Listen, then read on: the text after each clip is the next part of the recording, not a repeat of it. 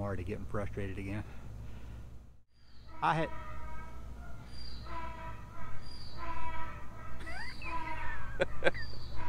oh boy.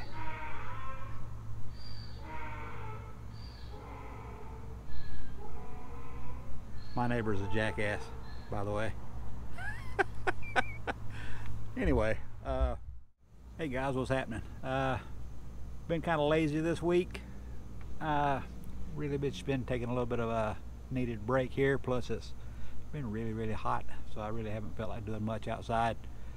But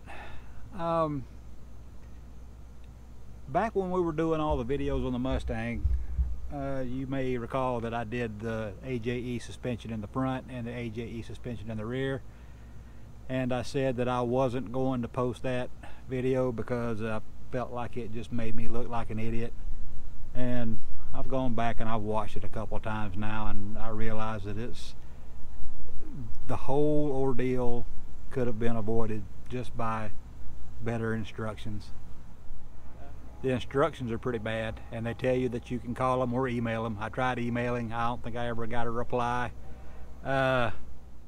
Whenever I finally got the cradle test fit into the car as best I could, and we got it welded up, and I went ahead and I hung the lower control arms in the car, and then we left for the night. So we came back the next night to work on the car, and it just caught my eye that one of the control arms was just hanging way out versus the other. I mean, they were like this or like this. I can't remember. It's been so long ago. Anyway, one of them was straight up and down, one of them was at an angle.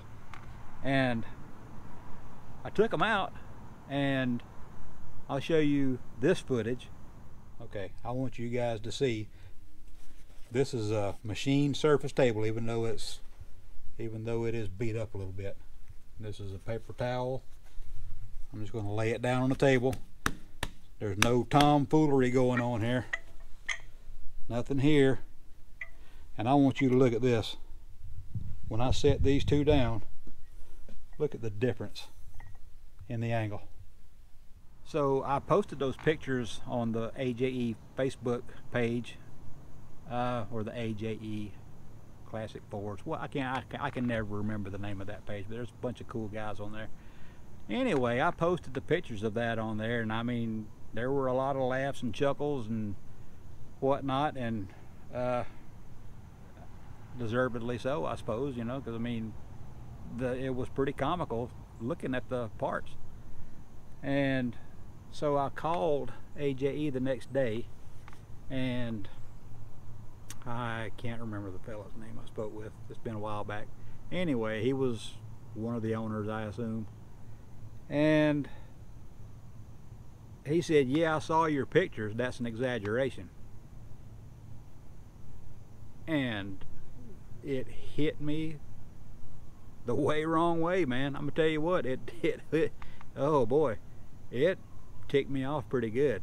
But I think what he was trying to say was that when you sat them down, the further out you go, the more exaggerated it becomes. And I'm like, okay, you know, so we had a little bit of a lively discussion, which wound up with me hanging up on the guy. So after I walked away, I collected myself and calmed down, and then I called the guy back, and we just had another conversation. And he said he has no problem replacing the parts if they're bad. And he said, just send me a picture to show me how bad the angle actually is. So I did, and he sent another one out right away. So I'm giving him credit for that. He took care of me like he should have, and all he wanted me to do was send my old one back. I sent my old one back, got the new one in, everything was great. So I've really resisted putting this footage out there because, I mean, boy, it was frustrating. It was a frustrating ordeal. And it could all be alleviated with just some better instructions. It really could. So let's get on with the video, and you guys try not to rake me across the coals too bad, because like I say in the video, I'm not the smartest guy in the world, but I mean, I can follow directions when they're good.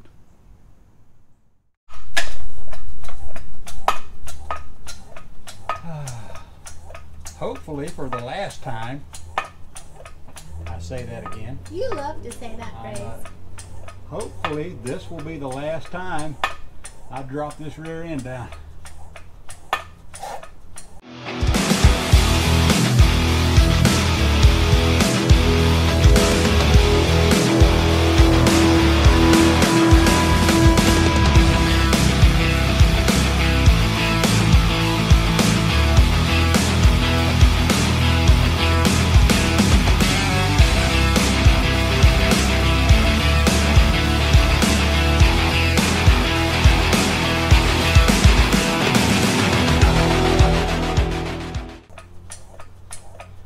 After this, the 8.8 should be going in. I think we probably should put a one of these jacks under the front, but we got this in here. I just wanted to make sure that the car don't, you know, fall over this way. If we do take this rear end completely out. So are we changing this out for the? Yeah, because the rear suspension I'm putting in here is that the AJE Fox body style suspension. It's a 4-link. We're getting rid of the leaf springs. Okay. And we're putting 4-link with coilovers in the back. Progress. Yep, progress. All right, so let me be one less or two less things for you to bump your head on. Yeah, exactly. Well, can use that.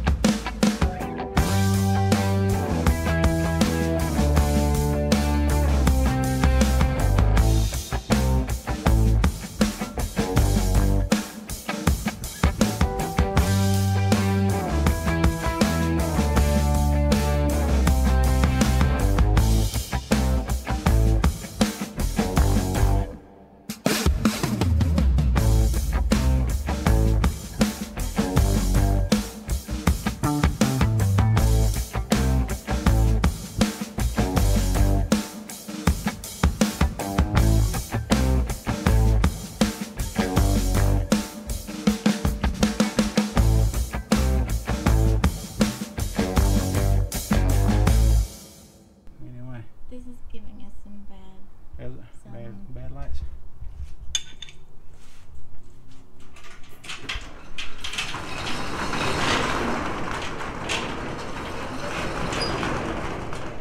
It's all right. We're not going to be beating on it no more, so well, hopefully not right now. Anyway. So if we can put this back up there. I mean, it was nice to have the sunlight, but I mean, it was just. Okay. We're picking that up pretty good? Yeah. Okay. It was just that line was coming right there on you. Oh, okay. Alright, well let me run get the suspension cradle and we'll stick it up there, and let me get a marker and mark out where we need to grind. Do you need real quick?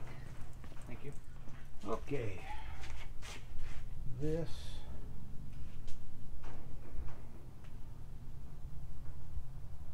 I guess I could look at the directions and see if it actually tells us something. I think you tried the other day. Huh?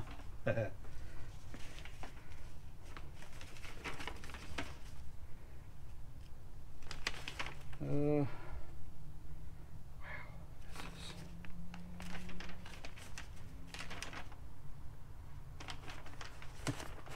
exactly like those instructions. Look at that picture. Wow. Oh boy. Okay.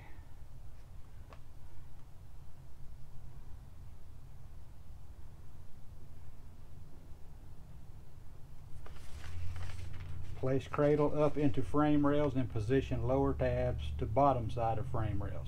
This will generally give you a base location. These are the worst pictures I've ever seen. What are the lower tabs? These? I think so. There are no detailed videos of this process. I mean, and if people are relying on those directions, they're going to be lost as last year's Easter egg, just like I am. It's all right. I think it goes this way.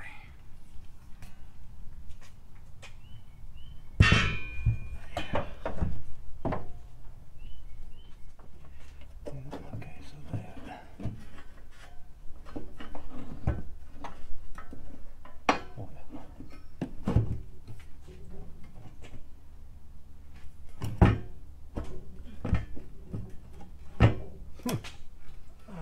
Let's go. Put this up there again.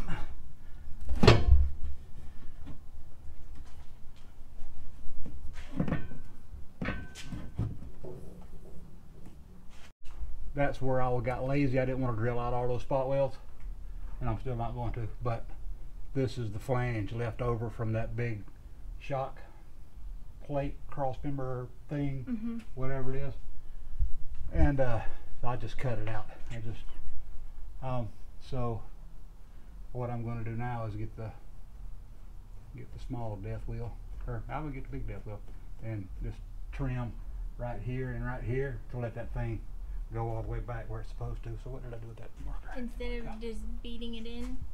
I don't want to, I mean, I'm a hack, but I ain't that bad. Okay. That's a last resort.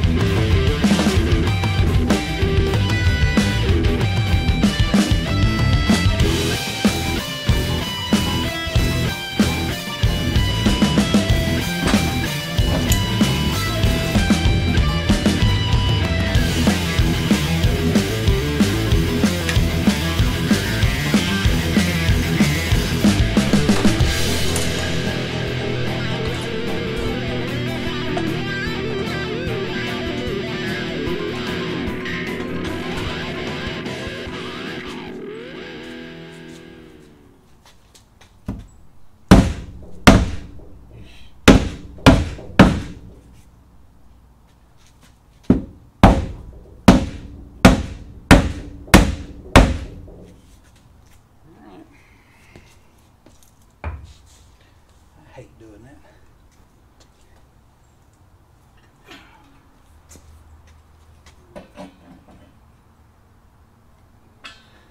a bunch of people on the internet laughing at me right now. Dumbass, you're doing it wrong.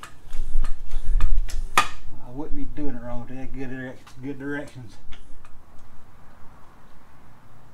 I guess I could measure from that down to the spring bolt. That's 10 and 11/16. That's 10 and 3/8. So it's down further on this side than it is that side. No, wait a minute. Yeah, this side is up higher. Yeah, that's right. Boy. Just make absolutely sure that I'm not doing something wrong here.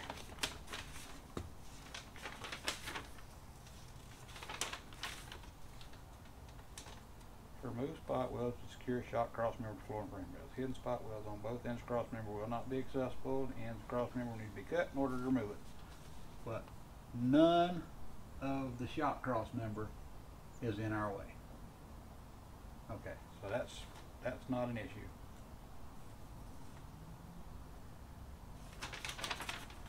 Place cradle up into frame rails and position lower tabs to bottom side of frame rails.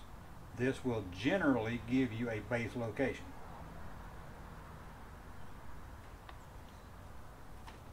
And from their little terrible picture there, I mean, it looks like that's basically what we got.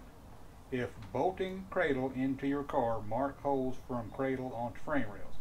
These holes will be drilled to 1/2 inch through the frame rail. Outside or wheel side need to be opened to 3/4 inch hole. This will allow crush sleeve to be installed. Use supplied hardware and sleeves. If welding frame into car, once located, clamp in place before starting to weld. So they give you absolutely nothing as far as a base dimension, a datum, nothing. Nothing to say, okay, if it's this far away from this thing on the car, then you're in the right area. No, it just says stick it up there. So that's, I mean, I know I'm a moron, but I mean, come on, man, y'all can do better than that. All right. Well, I'm not leaving here tonight until this thing's test fit in, and I'm happy with that. So it's I ain't giving up. I ain't giving up yet.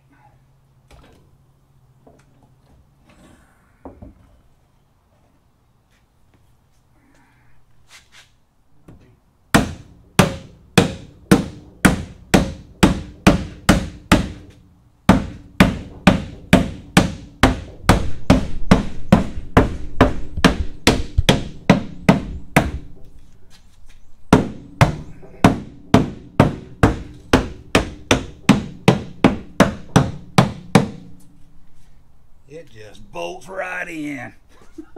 Oh boy.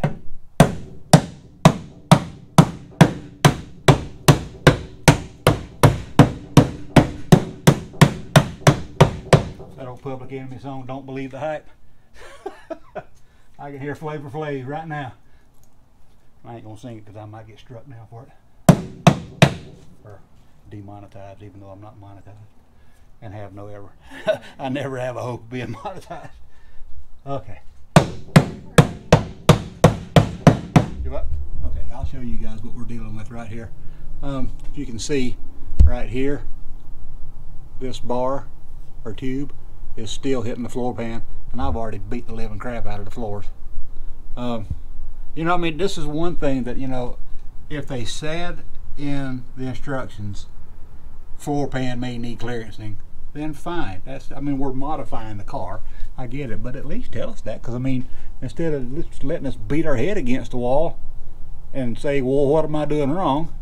But I mean, you see, I've clearanced the floorboard here with the hammer, and it's clear. But I mean, still on this side it's hitting on the corner too. So we're gonna have to, and see, we're not even. Oops, sorry. Uh-oh. There we go. Here, just let me make a fool out of myself there. There we go. See, now we're not even we're still not even up against the frame rail here, and we're still hitting the floor here. So I'm gonna get this thing before I leave tonight.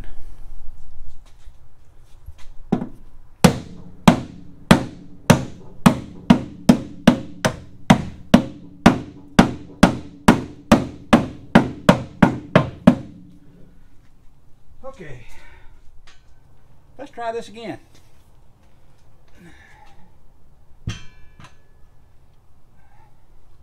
Can't wait till we get to the interior. Huh? Can't wait till we get to the interior and start cleaning and pull that seat out and look what the floor looks like. Yeah, that's probably not going to be pretty. I believe that might be it.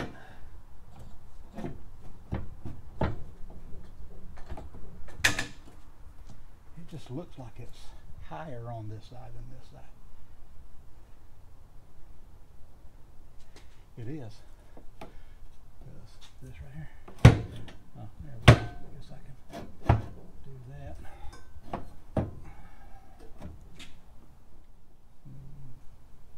Well, anyway, we've got it test fit in there, so I could live with that right there. I mean, you know, at least we can actually get it in the car now. I guess it's just an old car thing. We're all spoiled nowadays of having bolt-on everything. Cars are built much better now than they used to be like this. More respect. Yeah, well, yeah, they've got a lot tighter tolerances on stuff nowadays. Cars like this are loosey-goosey, and that's why they didn't last but 100,000 miles back then either. So, but I guess this is what you deal with. You get frustrated, and I've probably acted like an idiot the whole time down here, but it's just one of those things that you got to work with. But I'm telling you right now, I am not going to relent on the fact that AJE can do better with their instructions, because they are absolutely terrible. Terrible, terrible, terrible. And the really bad part about it is if you've got time to sit down and call them, they'll answer the call. I haven't personally done that, but other people that I've read on the internet, most of the forums say, yeah, they're super helpful on the phone. I've emailed them twice. I think the first time I may have gotten a reply back, it was a couple of months, I think. A couple of months went by. I finally got a reply. I sent them an email about this problem we're having with the upper mounts for the coilovers. Still haven't heard back from them. And guys, I mean, we're your customers. I mean, if I have this experience with your product, I'm never going to buy it again. So what's easier? Taking a little time and making better instructions for your customers so they don't have to call you, or have an experience like we're having right now trying to figure out what we're doing because we know we can't just email you and get an answer. I mean, I'm sorry I'm ranting, but this has been pretty frustrating. So I don't know what to say at this point, guys. I mean, I just got super frustrated with this thing. I mean, it's my goal for today was to get some transmission work done and get this rear suspension cradle test fit into place. And I guess I'm just a stickler for good directions. I actually do read directions, and when they're that bad, it's frustrating. It's very frustrating. I mean, it's in there. I mean, you can see, just, you know, but I did have to wallop the floors pretty good to get them to clear. And I mean, if it would have said that in the directions, I would have known to expect it. So that led to a little bit of frustration, not knowing if I was just doing something wrong or if the part was made wrong or what. But that all goes back to my harping on good instructions. Some base measurements would be nice instead of just saying hold it up to the frame rail and that's where you should be. I mean, come on. I mean, we can do better than this. Once again, their directions go straight from alright, we're going to jump right. Position rear end undercar to attach control arms to provisions on housing. After positioning the rear end, the lower control arms will attach to the factory bracket locations in the added anti-roll hanger. Well, okay. I don't know what that means. Oh, I know what it means, because there's another bracket that bolts to the bottom of the lower control arm mounts. But see, it goes straight from this, installing control arms. The next thing, let's see here, that's removing that factory shock cross member. That's putting their cradle in. That's 2 more pictures of that. This is installing the control arms, and when it gets to going over the control arm mounts, that's what you get. A crappy picture of a shock that's already installed with no kind of detail. I mean, really. So, whew. AJE tech support, you can call them or you can email them, but I would suggest calling them if you got time. So that's going to be it for tonight, guys. I'm done complaining. I know you're probably tired of hearing me complain, but this is the kind of stuff that people need to know before they just go buy this kit and buy into the hype of watching that, whatever that video. There's a video that's been on YouTube forever about this, and it's about the only one that's really covers the rear suspension install, and it just said, oh yeah, just drill a couple of holes and it bolts right in. Well, I can tell you, it's not just going to bolt right in. You're going to have to work for it, and if you're anything like mine, you're going to wind up having to beat your car up like this to get it to fit. So keep that in mind, guys, and we'll catch you next time.